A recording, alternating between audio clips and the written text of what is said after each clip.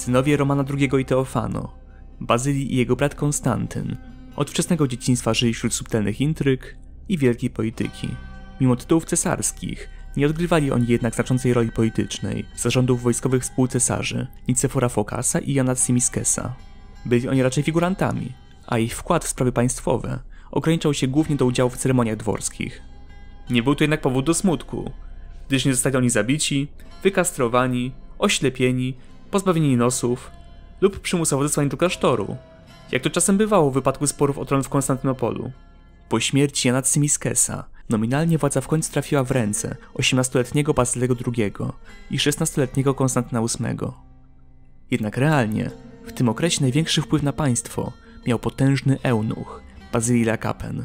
Postać ta była prawdziwą szarą eminencją na bizantyńskim dworze. Bazyli był nieślubnym synem cesarza bizantyńskiego Romana Lakapena. W młodości został on poddany kastracji, co uniemożliwiło mu wysuwanie roszczeń do bizantyńskiego tronu. Mimo to Bazyli stopniowo piął się na szczyt bizantyjskich urzędów. Już od czasów dziadka młodych cesarzy, Konstantyna VII, był jedną z najbardziej wpływowych postaci w państwie.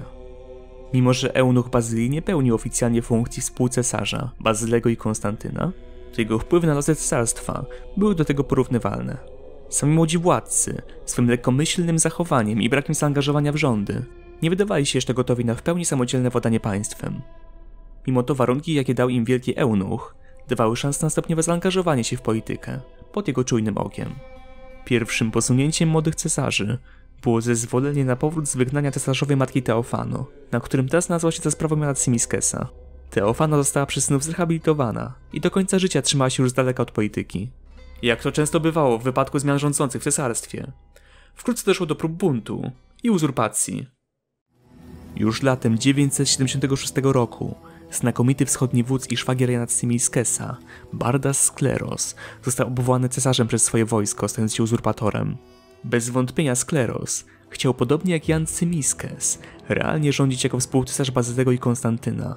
Czuł się też zagrożony wobec rosnącej pozycji Bazylego Lakapena. Po licznych sukcesach w Azji Mniejszej, w 978 roku uzurpator zbliżył się ze swoim wojskiem do Konstantynopola.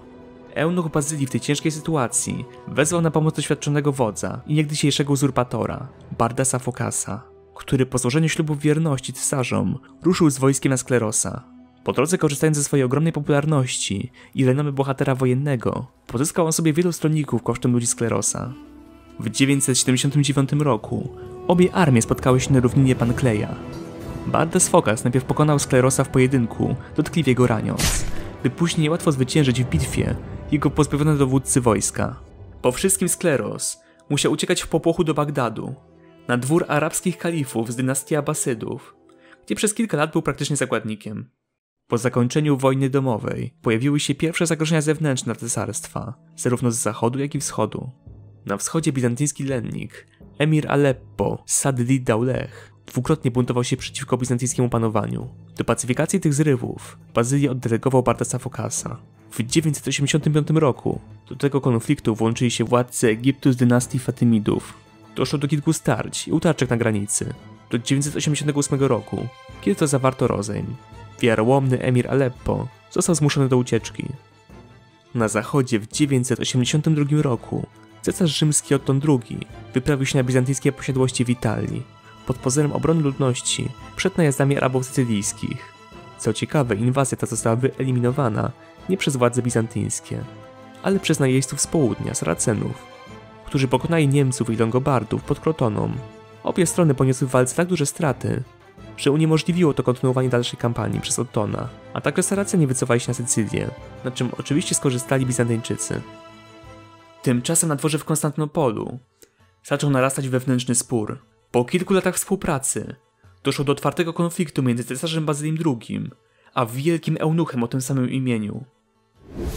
Z wiekiem cesarz coraz bardziej był sfrustrowany życiem pod ciągłą kuratelą i zapragnął się od niej uwolnić. Bazyli II gwałtownie pozbył się wielkiego eunucha, wysyłając go statkiem na wygnanie, na którym ten wkrótce zmarł w niesławie w okolicach 985 roku. Pierwszym samodzielnym krokiem Bazylego II była wyprawa bałkańska z 986 roku. Po śmierci Jana Tzimiskesa, korzystając z niepokojów wewnętrznych w Bizancjum, w Macedonii wybuchło wielkie powstanie. Na czele rebelii stanęli synowie pochodzącego ze starobułgarskiej arystokracji, oficera bizantyńskiej armii Mikołaja, tak zwani komitopulowie. Z czasem po śmierci swych braci, przywódcą buntu został najzdolniejszy z nich, Samuel, który zbudował swe państwo w centrum w Prespie, a potem w Ochrydzie. Na terenie Macedonii powoli odradzało się podbite przez Jana Cymiskesa państwo bułgarskie. Bazyli II osobiście poprowadził wojsko przeciw Bułgarom, opierając się na piechocie i elitarnej ormiańskiej kawalerii. Po nieudanym oblężeniu Sardyki, cesarz wyruszył z powrotem do Konstantynopola, lecz w drodze powrotnej wpadł w zasadzkę na przełęczy Ichtimańskiej, zwanej wrotami Trajana. I tam jego wojsko zostało niemal doszczętnie rozbite przez Samuela. Armeńska gwardia cesarza z trudem wydostała go z bitwy w jednym kawałku. Samuel triumfował i mógł dalej rozszerzać granice swojego państwa kosztem bizantyńskich ziem. Ta druzgocąca porażka dała impuls siłom ośrodkowym w cesarstwie, co doprowadziło do kolejnej wojny domowej. Po wypuszczeniu z niewoli arabskiej, Bardas Skleros znów został uzurpatorem, a wkrótce wysłany przeciw niemu Bardas Fokas, po latach bycia niedocenianym przez władców, również zdradził i został obwołany cesarzem przez swe wojsko. Dwaj uzurpatorzy zawarli ze sobą sojusz, w którym to jednak Fokas zdominował Sklerosa. Rebelianci posiadali poparcie Ormian, Gruzinów oraz arystokracji bizantyńskiej z terenów Azji Mniejszej. Mieli także do dyspozycji znaczną liczbę najemników, m.in. z Egiptu. Na początku 988 roku cała Azja Mniejsza była już w rękach buntowników, którzy ruszyli z ofensywą na Konstantynopol. Jedyną nadzieją na ratunek rządów Bazylego II i Konstantyna VIII było wsparcie z zewnątrz. Wybawcą cesarzy okazał się władca Rusi Kijowskiej, Włodzimierz Wielki. Ten w zamian za rękę ich siostry Anny przyjął wiarę chrześcijańską z Konstantynopola i zawarł z nimi sojusz. Siostra cesarzy przybyła na Ruś w 988 roku. To wtedy też Włodzimierz rozpoczął wielką akcję chrystianizacyjną. Kazał m.in. zniszczyć posągi pogańskie i zorganizował masowy chrzest ludności Kijowa w Dnieprze. Dużą rolę w tym procesie mieli liczni duchowni przybyli tam z cesarską siostrą, którzy narzucili ortodoksyjne obrzędy, propagowali monastycyzm i krzewili kulturę na terenie państwa Włodzimierza. W ten sposób Słowianie Wschodni dostali się w orbitę religijnych i kulturowych wpływów Bizancjum, ze wszystkimi tego konsekwencjami, które trwają do dziś. W trudnej chwili Włodzimierz wsparł militarnie swoich nowych szwagrów. Cesarzowie otrzymali 6000 dobrze wyszkolonych i uzbrojonych ludzi. Bazyli zorganizował z nich słynną gwardię wareską. Była to doborowa, ciężko zbrojna piechota, werbowana poza granicami imperium, głównie z Rusi i Skandynawii, która była winna posłuszeństwa jedynie cesarzowi, co uniezależniło go w tej kwestii od łaski potężnych poddanych. Jednostka ta przysłużyła się jeszcze w wielu wojnach toczonych przez cesarstwo bizantyńskie. Bazyli II i Konstantyn VIII wspólnie poprowadzili kampanię przeciw buntownikom i rozgromili ich w bitwach pod Chryzopolem i Abydos w 989 roku. Sam Bardas Fokas zmarł podczas bitwy pod Abydos w tajemniczych okolicznościach. Po śmierci Fokasa jego armia szybko została rozbita przez siły braci. Po bitwie ucięta głowa uzurpatora została przyniesiona Bazylemu. Sam Skleros wkrótce poddał się legalnym władcom, zrzekając się wszelkich pretensji do tronu i spokojnie doczekał się śmierci w swojej rezydencji w Tracji kilka lat później. Zdaniem Psellosa charakter Bazylego uległ znacznej zmianie po ujrzeniu uciętej głowy pokonanego Bardasa Fokasa. Zapewne zmiana usposobienia cesarza była stopniowa i wpływ na nią miało więcej czynników. Jednak możliwe, że w tym momencie przemiana Bazylego stała się dla otoczenia szczególnie widoczna. Od tego momentu cesarz miał być podejrzliwy, skryty, bywał nieopanowany i często wybuchał gniewem. Bardzo surowo karał wszelką niesubordynację. Podobnie jak Nicefor Fokas, zaczął ubierać się bardzo skromnie i unikał wszelkiego przepychu. Był w pełni skupiony na władaniu państwem, samodzielnie podejmując wszystkie decyzje i korzystając z ludzi jedynie jako pomocników w realizacji swych celów. Poddanych traktował z wielką pogardą, trzymając ich w ryzach. Bazyli był chłodny, nigdy się nie ożenił i ogólnie nie był zainteresowany jakimiś tam romansami czy zabawami. Prowadził do śmierci życie żołnierza ascety, dlatego też nie pozostawił po sobie potomka. Jak możecie się domyślić, życie w otoczeniu Bazylego nie należało do najprzyjemniejszych, ale trzeba mu przyznać, że był on bardzo skutecznym władcą. Po pokonaniu uzurpatorów, znacznie wspieranych przez arystokrację ziemską, Bazyli rozpoczął politykę godzącą w ich interesy ekonomiczne. Cesarz wspierał właścicieli małych i średnich gospodarstw, którzy dotąd tracili przez potężnych monopolistów. Również posiadłości kościelne ucierpiały na stanowcze postawy cesarza, który zatrzymał ich rozwój kosztem gruntów chłopskich. Skarbiec cesarski wypełnił się pieniędzmi, dzięki zdobyczom z licznych wojen, jak i znaczniejszych niż wcześniej wpływów z podatków. Władca znacznie ograniczał swe wydatki, jego dwór nie był ośrodkiem kultury i nauki, a inwestycje cywilne były nieliczne, w przeciwieństwie do tych wojskowych. Po zakończeniu wojny domowej, Bazyli II rozpoczął walkę z zewnętrznymi wrogami. Wiosną 990 roku cesarz wyruszył na Kaukaz. Ekspedycja skierowana była przeciwko gruzińskiemu księciu, Dawidowi Stao. Bizantyńskie oddziały dosyć szybko uporały się z przeciwnikami. Dawid w akcie kapitulacji obiecał cesarzowi swoje państwo w przypadku śmierci bezmęskiego potomka. W 991 roku Bazyli wyruszył na wojnę do Macedonii w celu rozprawy z Samuelem. Cesarz pobił bułgarskie oddziały pustoszące bizantyjskie ziemie. 2 lata później Bazyli przedsięwziął kolejną wyprawę przeciwko Samuelowi. Dzięki zawartym porozumieniom z Serbami i Chorwatami Bułgaria została zaatakowana z kilku stron. Jednak w 994 roku, po bizantyjskiej klęsce pod Oronostem z wojskami Fatymidów, Bazyli osobiście wyruszył z odsieczą. W 995 roku cesarz przegonił Arabów spod Aleppo i ruszył w pogoń za wrogimi wojskami aż pod mury Trypolisu. W tym czasie w Bułgarii pokaźny oddział zbrojny pod dowództwem Nicefora Ouranosa pokonał władcę Bułgarów Samuela w bitwie nad Spercheios. Wojna z egipskimi Fatymidami trwała kolejne lata, aż do 1001 roku, kiedy to zawarto traktat pokojowy.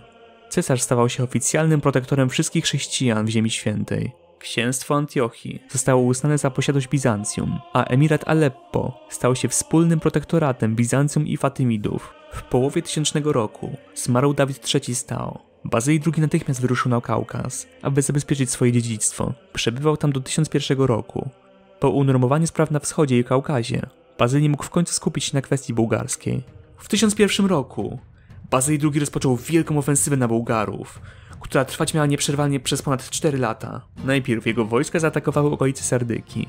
Dowódcy Bazylego zdobyli też dawne stolice Bułgarii: Pliskę, Wielki Presław i Mały Presław. Na zimę, na chwilę Bazyli wrócił do stolicy, by sfinalizować mariaż cesarskiej krewnej z cesarzem zachodnim Otonem III, który zresztą okazał się fiaskiem z powodu jego śmierci w młodym wieku. W 1002 roku ruszył na Tesalię i zdobył wszystkie twierdze, które znajdowały się w rękach bułgarskich, oraz odbudował pozostałe. Następnie ruszył z armią do Macedonii, gdzie po zaciętej walce zdobył Wodenę. Następnie udał się nad Dunaj, gdzie otoczył dobrze ufortyfikowane miasto Widyń, które stawiało stanowczy opór. W tym czasie Samuel z lekką kawalerią dokonał rajdów aż pod Adrianopol. Jednak Bazyli zignorował tę dywersję i po 8 miesiącach oblężenia zdobył Widyń. W drodze powrotnej do stolicy zniszczył każdą napotkaną bułgarską twierdzę. Niespodziewanie pod fortecą w Skopie spotkały się armie Bazylego II i Samuela. Korzystając z dogodnych warunków pogodowych, Bazyli przekroczył rzekę Vardar i z zaskoczenia wziął szturmem wrogi obóz. To tym razem Samuel musiał uciekać w popłochu przed zwycięskim Bazylim II. Wobec tej druzgocącej klęski Skopje poddało się bizantyjskim wojskom w 1004 roku. Przez 4 lata tej wojny Bułgarzy stracili ponad połowę swych ziem.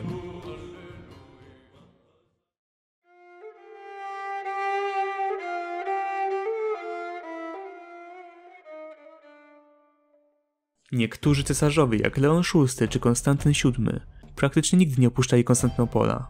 Bazyli II miał kompletnie odmienne podejście do panowania i podobnie jak Nicefor Fokas czy Jan Cymiskes, był niezwykle aktywnym władcą i często osobiście wyruszał na długie kampanie wojenne. I tu pojawia się ważna kwestia, mianowicie kto w tym czasie pilnował porządku w stolicy. W Konstantynopolu potrzebny był ktoś, komu cesarz mógł ufać bezgranicznie i kto miał odpowiednie do tego przygotowanie i środki. Moim zdaniem właśnie taką postacią był Konstantyn VIII. Brat wielkiego Bułgarobójcy niemal całe życie był u jego boku. Poddany był tej samej edukacji i doświadczał tej samej szkoły życia co on. Również mimo wad, był on przecież dalej legalnie wybranym cesarzem bizantyjskim. To samo w sobie dawało mu ogromny autorytet i wpływ na otoczenie. Mimo że Psellos uważa, że Konstantyn już w 976 roku potulnie dał się całkowicie zmarginalizować bratu do roli cesarza tytularnego, to jednak Konstantyn VIII był realnie jedyną osobą, która mogła podołać obowiązkowi pilnowania porządku w stolicy i zajmowania się sprawami państwowymi podczas nieobecności Bazylego II. I zapewne też tak było. Pod wpływem zwycięskich kampanii Bazylego władza cara Samuela stopniowo słabła. Dowódcy i wyżsi urzędnicy zaczęli powoli opuszczać swego cara. Samuel, rozumiejąc swą tragiczną sytuację, postanowił zaryzykować i stoczyć z Bazyliem II wielką bitwę, która rozstrzygnąć miała przyszłość obu państw.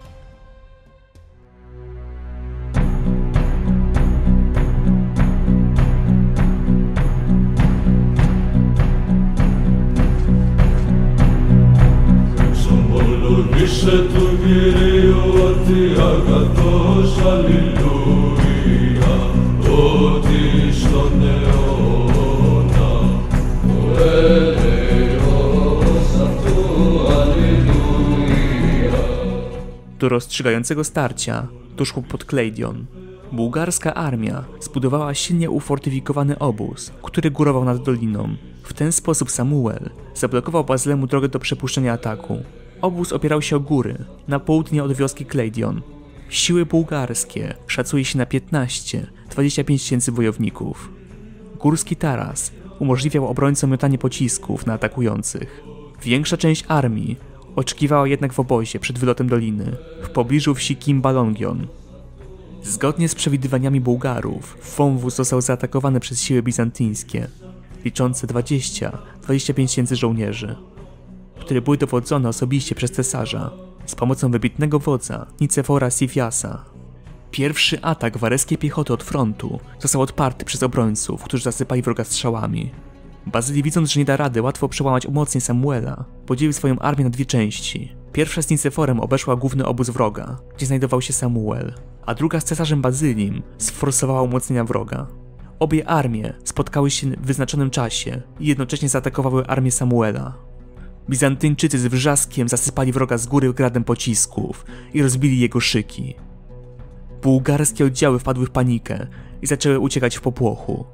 Cesarz triumfalnie wdarł się do wrogiego obozu i osobiście rozpoczął pościg. Główne siły ofensywne Bułgarów zostały złamane, wielu wojowników zabito, a jeszcze więcej trafiło do niewoli. By dobić psychologicznie wroga, Bazyli II zdecydował się na okrutny ruch. Powiadają, że cesarz oślepił więźniów w liczbie około 15 tysięcy, rozkazując, aby jeden człowiek nad 100 miał jedno oko, aby mógł być ich przewodnikiem, po czym odesłał ich z powrotem do Samuela.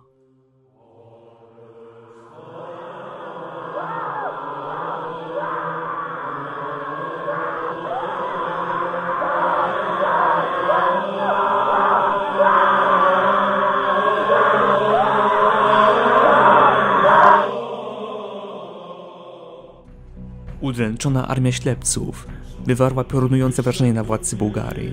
Gdy tylko car Samuel dostrzegł, jak upokorzono jego oddziały, doznał udaru i zmarł 2 dni później. Po śmierci cara w Bułgarii wybuchły zamieszki wewnętrzne. Syn Samuela, Gabriel Radomir, zginął z ręki kuzyna, Jana Władysława, który został następnym carem. Bazyli, korzystając z niestabilności wewnętrznej Bułgarii, kontynuował podbój tego kraju, aż do 1018 roku, kiedy to car Władysław upoległ w wyniku ataku Bazylego na Dracz.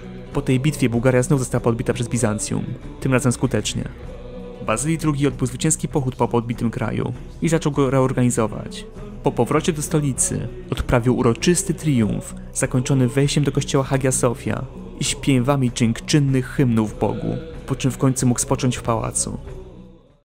Cesarz zbudował własne zaplecze wojskowe na terenie Bułgarii, której podbój zwiększył zasoby zachodnich prowincji cesarstwa. Zdobyte tereny oddawane były w zarząd zaufanych współpracowników Bazylego, a sam Bazyli dla podbitej ludności nie okazał się okrutnym wyzyskiwaczem, a rozsądnym zarządcą. W 1019 roku Bazyli II na czele ogromnej armii i wspierany potężną flotą rozpoczął pochód, mając na celu zhołdowanie państw położonych nad Adriatykiem. Do końca 1019 roku Bazyli II został panem całych Bałkanów. Granice jego zwierzchnictwa sięgały podobnie jak w VI wieku Dunaju i Dalmacji. Serbia wróciła pod panowanie bizantyńskie, a król Chorwacji Krzesimir III uznał się lennikiem Bazylego. Podobnie, choć przejściowo, uczynili królowie Gruzji czy kaganowie hazarscy nad Dolną Wołgą. W 1020 roku Bazyli interweniował na Kaukazie w tamtejsze spory, zyskując znaczne połacie ziemi. U kresu swego życia Bazyli II zainteresował się Zachodem. Połączył posiadłości bizantyńskie w Italii w jeden okrąg administracyjny, gdzie jego namiestnik Bazyli Bojanes odnosił w jego imieniu liczne sukcesy. Bazyli snuł jeszcze plany na odzyskanie Sycylii z rąk arabskich, lecz zmarł w 1025 roku w wieku 67 lat, pozostawiając po sobie cesarstwo bizantyńskie w apogeum świetności. Zgodnie ze swoją wolą, Bazyli II został pochowany w kościele świętego Jana Ewangelisty i teologa na Hebdomonie, na przedmieściach Konstantynopola.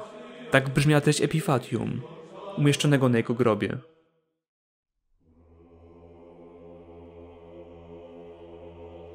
Inni poprzedni cesarze wcześniej zaprojektowali dla siebie inne miejsce pochówku, lecz ja, Bazyli, urodzony w purpurowej komnacie, umieszczam mój grób na Hebdemonie i odbieram odpoczynek szabatu po niekończących się trudach, zaspokojonych wojnach, które udało mi się przetrwać.